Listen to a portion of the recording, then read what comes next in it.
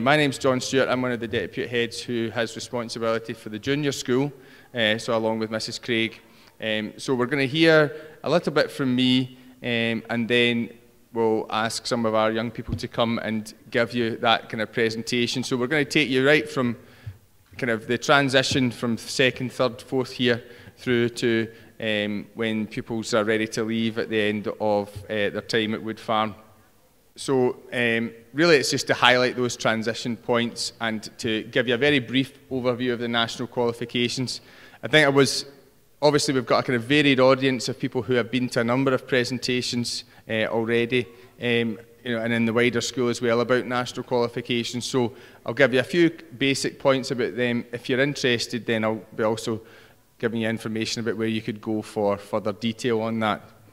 The Curriculum for Excellence, as most of you will probably know, is a framework which covers 3 to 18, and really obviously just joining up the dots so that pupils have an experience which gives that element of continuity right through their school career. Obviously there's lots of important points of transition. From a secondary school perspective, primary 7 to S1 is clearly significant. This presentation focuses more on the second two that are up there, which is the broad general education stage into the senior phase, and then taking forward into looking at the post-school transition phase and what pupils can expect in terms of support to go forward for that. S3 is a kind of a key point for transition because it is looking at the opportunities for pupils to start to be a bit more specialised and to consider other options. And you come, boys, if you want to listen. We are really taking pupils from the broad general education phase through to start selecting a pathway which will take them forward into national qualifications. They'll start in S3 to undertake elements of national qualifications as and when it's kind of appropriate and works for them. So it's a year of transition the whole year in that sense. And some pupils will be working faster than others, obviously, so depending on the group that they're working in, they might start work on national qualification material quite early in third year, or it might be that the majority of third year will be consolidating the learning from the broad general education. This is just a very brief slide for those of you who aren't familiar with recent updates in Scottish qualifications. Really now, you may have been in the past familiar with standard grade, or for East Renfrewshire, we've been working with intermediate 1 and 2 instead of standard grade for quite some time. The new national qualifications replace these old examinations, and our current fourth years are the first cohort in East Renfrewshire who will be presented for the new national qualifications. So again, if you're interested in knowing more about that, then the best thing to do is to have a look at SQA website and the Parent Zone website, which I'll point you to at the end of the presentation. But really, you'll see that in terms of levels of performance and in levels of examination available, that hasn't changed. What's changed is just streamlining that system to ensure that these examinations build on the skills priorities for Curriculum for Excellence. We're now going to ask some of our pupils to come forward and to tell you a little about their experience. This is the year group who have come through this new set of working, and they are preparing themselves for their new national qualifications in S4. So we thought that rather than hearing me droning on, they would tell it better and tell it like it is. So we'll pass over first of all to James and Stuart. Thank you.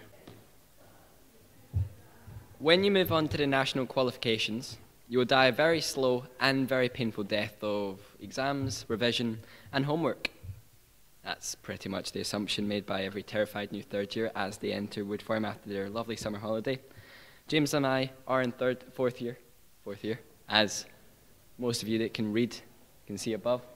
And that gives the idea that we have survived third year. And we are here to assure you one simple fact. Third year does not follow that stereotype. In third year, we were given support whenever we needed it by class teachers, support teachers, and year heads. Supported study was provided regularly. either one-on-one with our teachers or group provision after school. Our year group will be the first to set the new national qualifications in May, so when we were entering the deep dark cave that is third year, we weren't really sure what was going to lie ahead, and it would have been really helpful to have some smart fourth years like us tell us what it would be like. The National Qualifications all starts off with the choice of your pathway. The choices maintain progression in all areas, maths, English, French and PE being the subjects that you are required to help keep progression in numeracy, literacy, languages, and running around the football pitch because you forgot your health and well-being. You can then expand to the creative subjects, sciences, social subjects, and ICT, depending on your skill sets and the type of career that you want to pursue. But, oh no, you just picked art and you realise that you struggle to draw a stick man. Don't worry, because there is still flexibility throughout third year. If you realise you regret picking something, you can talk to your support teacher and try to get it changed to an appropriate subject. This gives us a lot more freedom compared to the last few years we spent at Woodfarm. With great freedom comes great responsibility. Well, I think that's how the quote goes. But this year you're going to need to start working a lot harder because we're starting learning the knowledge we need for our exams. Although it kind of seemed like ages away, the exam that we're going to sit has already been written. It's being bodyguarded with maximum security in a warehouse somewhere with armed guards and lasers. So we need to stop procrastinating and start working now. Even 20 minutes a day aside from homework will greatly benefit you.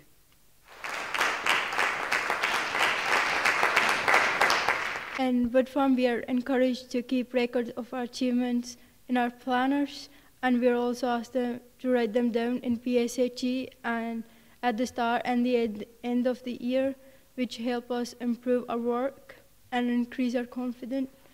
Also, what you achieve in school or outside school help us contribute in our houses. House system was introduced in 2013. There are 4 houses: Tyree, Cumbria, Bute and Arran. Your individual and group achievement help decide which house is the winner at the end of the year. You also get awards for your elective course like dance, sports and coaching, and Duke of Edinburgh. For Duke of Edinburgh, you get bronze award, and for leader award for dance and sports and coaching. Also, you record your achievements in your e-portfolio, which when you want to get a job, get put in your CV, which helps you get employed. So.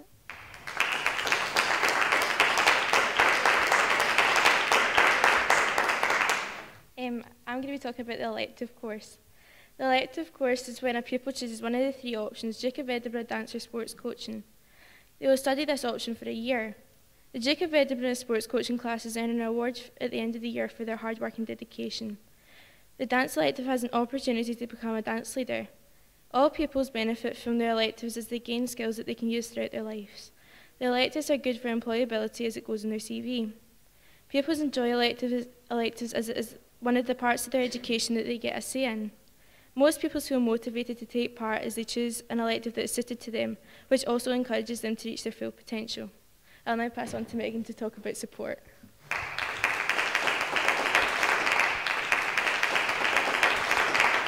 The start of third year can be quite a daunting time for pupils. However, there are a variety of support options available to pupils to ensure that they cope with various situations. Having been through it, we realise that there was very little to worry about, and it was a successful transition. One example is support study, where pupils can get the opportunity to attend a support study group either at lunchtime or after school. It is a fantastic service as it enables pupils to get help if they are struggling, falling behind or unsure of a certain topic or issue within a subject, as they have the benefit of a staff member at hand to talk to. It is a great tool to have and can really make a difference to a pupil's understanding and knowledge of their subject. The supported study timetable is on the school website. S3 pupils are welcome to attend S4 sports study classes. In S3 and S4, the progress of all pupils is monitored and tracked to ensure that an individual is on course to fulfil their own potential. If a pupil is identified as falling behind in terms of potential success, support can be offered through mentoring by a member of staff. A pastoral support member of staff is available to offer advice on support on personal, curricular or vocational issues through all stages of secondary school. I'll now hand you over to Owen, who will talk about e-portfolio.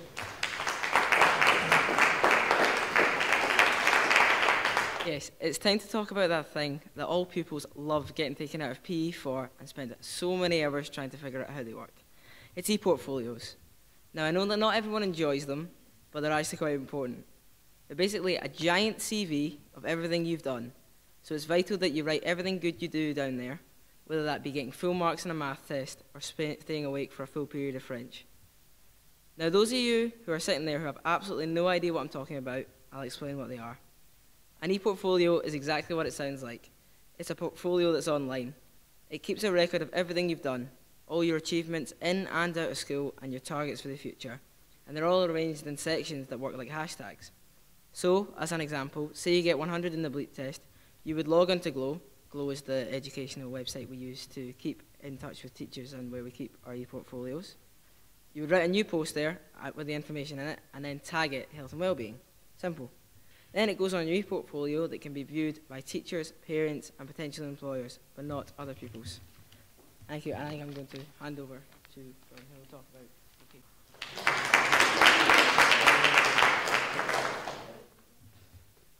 Good evening, my name is Peter Williams and I'm here to talk about the vocational option that is offered to fifth years. I was struggling with my choices going into fifth year. I'd already had 4 hires already up my sleeve, but I wasn't sure I was going to take my fifth option. And at assembly one morning, the school presented a PowerPoint about vocational, which is a college course outside the school. You're still in school, but it's a college course you're doing. I was really surprised by the wide variety of courses that were being offered. There was anything from construction to hairdressing to sound production, which is the course I'm currently doing. I'm doing it at Riverside Studios, which is one of the best music studios in the whole of Scotland. I'm doing it two afternoons a week on a Tuesday and Wednesday. One of my concerns was transport, how I was going to get there. It's in Busby. I was concerned how I was going to get there and back, but then I found out the school arranges transport. They either arrange a taxi or a bus to come get you, also to bring you back, and they drop you off at the school. There is an interview process for the vocational courses, as there is a limited number of places. However, there is a reservation list, so if you don't get in first time through the interview, other schools that don't use up their places will hand those places down to other schools. So if you don't get in first time, you don't need to worry, because you got a chance to still go into it. I think it's a really good stepping stone for future goals, as it brings you that one step closer to further education or getting your degree. And I'd really recommend it, as it's made my fifth year a lot better. It's made it a lot more fun, and it's a lot more grown up, because it's college and it's a better taste of further education, because it's preparing you for the organisation skills and more responsibility that you're going to have in college. So I'd really recommend it, and it's definitely not a skive. A lot of people might think it's an easy option, but I'm telling you, it's quite hard work. It is college after all. So thank you.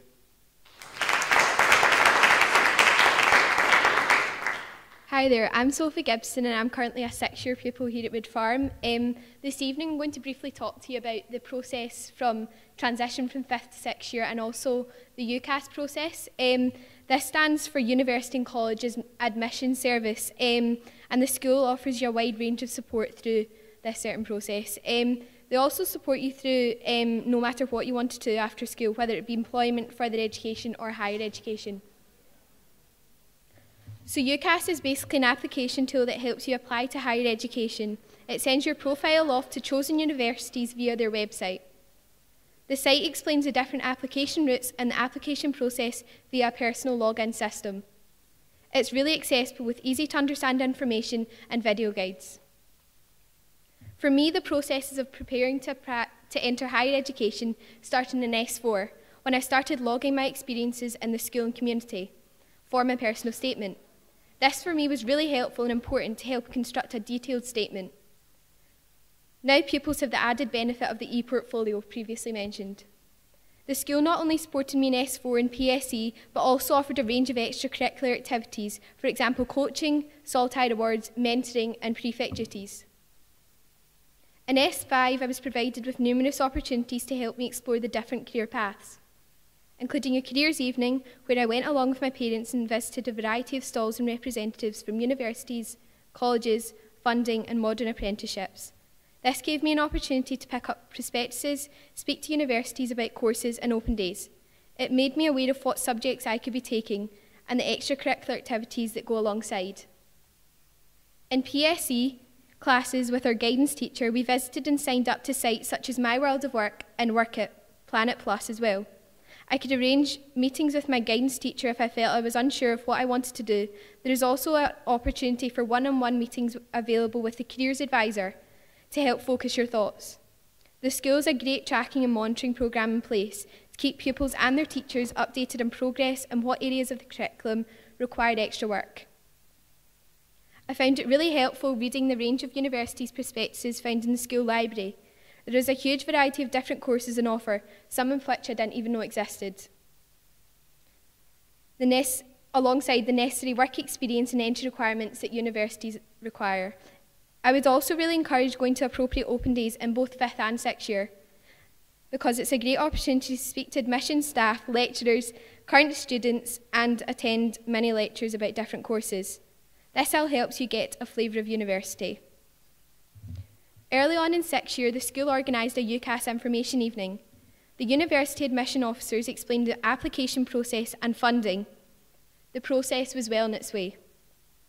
A year group assembly outlining the role of UCAS online and the members of staff available for support.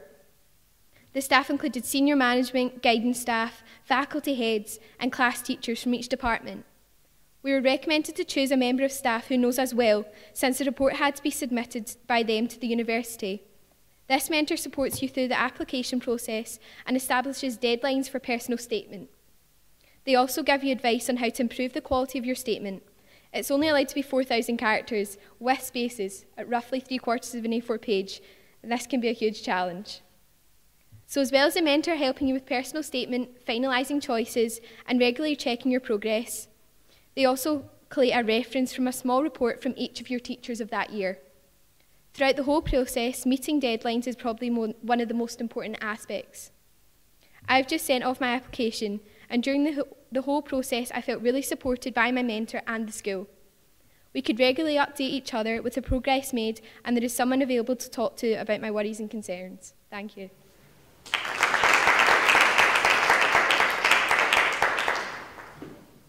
So hopefully that gave you a kind of whistle-stop tour of the progression from 2nd year through 3rd year and beyond school.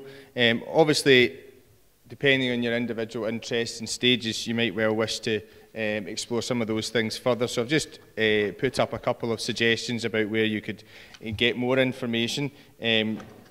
Probably the best one, in a sense, is Parent Zone website, which you can obviously use a search engine to locate, and it will take you to links to Education Scotland or SQA to give you more information about qualifications or your area of interest. There's a particularly good series of publications called Nationals in a Nutshell, which give you information about the new national qualifications for each subject. So if you're wanting a bit more information, obviously talk to staff here tonight in the foyer area, but you can certainly have a look at these websites as well, and it gives you information about preparing for exams, revision aids, etc. So really that concludes our presentation this evening on the transition process. So I'd like to thank our presenters, thank you once again, and thank you our audience for giving it your time, and hopefully you'll enjoy the rest of your evening.